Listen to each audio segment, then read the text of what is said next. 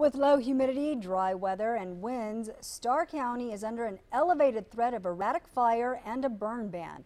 County officials warn people against driving in grassy areas, throwing cigarettes out the window, or burning agriculture. Assistant Chief Armando Acevedo with the Precinct 3 Volunteer Fire Department says because of low rain, the county's been under a burn ban since January. These conditions only make it more dangerous. He says the department has responded to around 150 calls this year of unauthorized burns. Acevedo adds burning trash is always illegal.